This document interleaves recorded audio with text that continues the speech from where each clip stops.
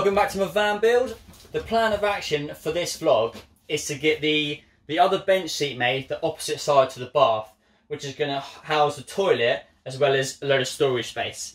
So I'm going to get the framework built and I'm going to get the MDF fronts made and the plywood tops made at the same time. So going to get that done. I'm not going to paint it or prep it yet. That'll come later on when I've got nothing else to do, because you know me, I try to avoid painting where I can. While I'm messing around with MDF, I'm also going to get the front fascia panel made for the kitchen units that I made in the last vlog. I'm going to do it much the same as the high level cupboard fascias that I made. So the 9mm MDF is basically cut to the shape of the framework, just to tidy it up really. I'll obviously leave gaps for the drawers and the cupboard doors. That's the main aim of this vlog. Now, after uploading the last vlog, I got a load of comments about the kitchen. Most of it, well, they're all brilliant, really good comments. Most of them about the layout and how much they thought it looked better and would work so much better, which is great. But I also had a load of comments about the fridge, about the height of the fridge. I can understand why people were saying it, about bringing the fridge up, because it's obviously it's a really low fridge, and I think I probably will get sick of bending right down and getting low down just to get into the top of it. So I can completely understand why the comments have been raised, and I probably will regret it if I don't raise it up. But I've thought about this so much since reading those comments, and I just don't think it'll look right. I know it's probably the most practical thing to do, but at the minute I think it works quite well, the units being staggered and the drawers being staggered. I think it looks quite good. If I raise the fridge up like halfway, I've got two five little drawers. If I raise the fridge up full height, it can only come as far as this, and then it sits down here, so everything looks all odd. So, I don't know, I don't think I'll be happy with that. So, I'm tempted to compromise and just leave it as it is. I probably will regret it, but I just think it'll look better. The only thing I will do is, I think it was Paul that mentioned this in the comments, is swap the door over so it hinges the other way, which kind of makes sense, because that'll be a pain in the arse once the bench seat is there to open the door. There'll be a little gap, so I will flip that over the other way. Yeah, I'm also going to get this MDF end made and stagger it and get the shoe rack or whatever you want to call it made. So try and get a lot of this tidied up. Let's rock and roll.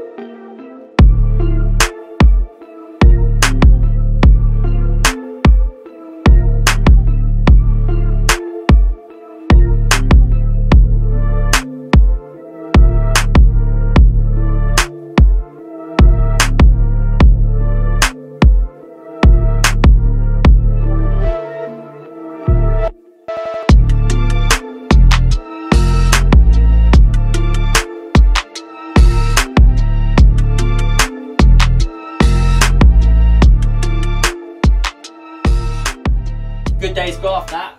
Got the seating area built. I'll take you through my logic and how I think this will all work.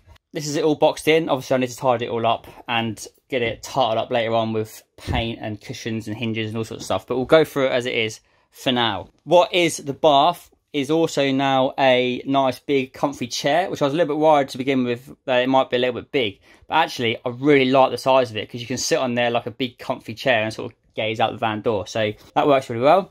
Eventually I will drill a nice hole in this and put some hinges at the back, and it actually needs to be trimmed down a little bit smaller because it's a bit tight.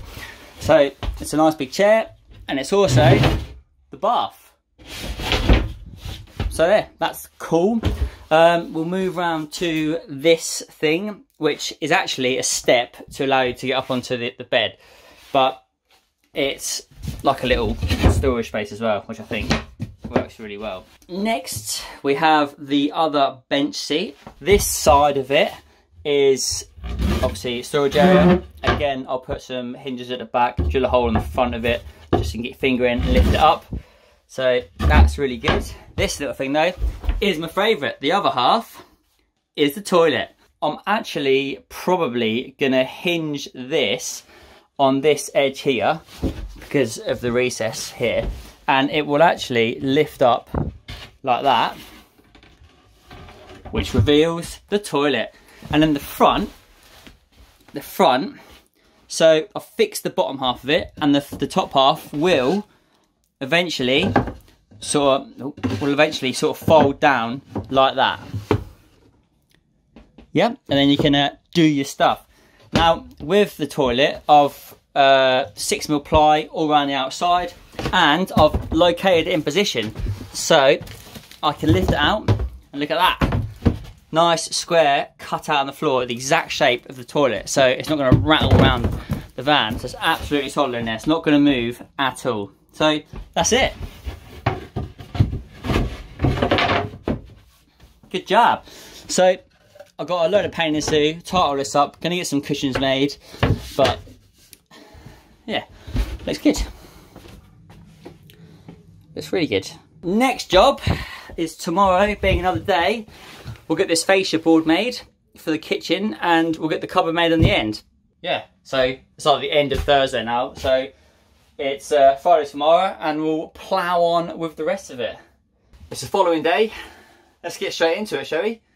Time lapse of the front fascia being made.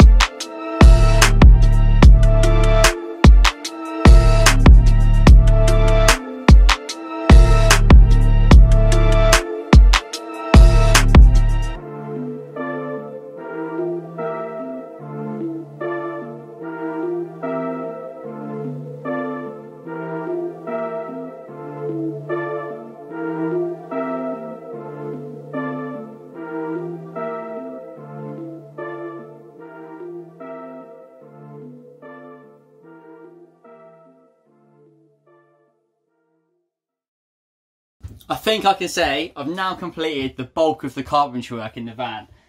So I've done all the fascia, done all the seating area, and all that leaves us to do now is do all the tidy up bits, the hinges, the brackets, get the cupboard doors on, which are obviously already made, get the drawers made. So I'll run you through how today's gone. So the kitchen's all faced up. I think it looks pucker. That one was for you, Neil. I've done it much the same as the high level cupboards with the, I said 9mm before, but it's actually 6mm MDF. Here we go, so I've just made a front panel for the whole kitchen area. That's good. And I've also added a little skirting piece on. I didn't film this, so I got carried away again. And that actually follows it all the way around. There's 30mm skirting which I made on the kitchen area, and then I put a 50mm skirting. Obviously I'll fill all these holes, paint over them in the seating area. So that looks good. I also made this end sort of cupboard, which I'm thinking will be a shoe rack. I'll put some like bungees on here to stop anything falling out. And you can see in there's some holes. That's for the vent for the fridge, and if you can see it on camera. But it's like a bit of 22mm MDF on the end. Just fixing there's some battens in there, which I fixed it to. And yeah, like 45 there, so it just doesn't get in the way. Everything fits in there plush now. The oven fits in there nice. I'll put an extra little space at the back of the fridge, so that now sits perfectly. I will eventually swap the door over if I can get the bloody thing open. Oh, it's locked in it. Massive. Right, yeah. So that obviously wants to be hinged the other way, but it's done. So it's all come together really quite well. Love it. Just need to get a piece of worktop and I get that live edge bit of wood for the worktop, and we'll be looking good, along with my fancy panty seating area. Oh yeah. So that concludes the vlog. It's just been more furniture building, but at least we've got that out of the way, got it finished. I've got a weekend of painting ahead of me. I won't film any of that because everyone's sick of painting, but it'd be good to get it all prepped and get the final coats on the cupboards. The next vlog will hopefully be the start of the sort of electrical work of the van. I spent the last couple of days like drawing up my wiring diagram. I'll get that on Instagram in the next couple of days. So check that out on Bejam Van Instagram page. So yeah, I'll get all that ordered, get that in next week, and then hopefully sort of start going through it. I'm going to go through the electrics in quite some detail, so there might be a couple of vlogs just explaining the electrics, because I know on a lot of the chats that I'm involved in, people are always confused what to do with electrics, and I'd like to think that's probably one of the things that I know a bit more about. So I'm going to go into heavy detail on the electrical side of the van, but I am doing it a little bit differently to a few other van builders, but each their own, so it's good. So yeah, thanks again for watching another vlog. Make sure you subscribe if you haven't subscribed already to keep up with my van progress. Leave a comment below and let me know what you think. Cool. See you in the next one.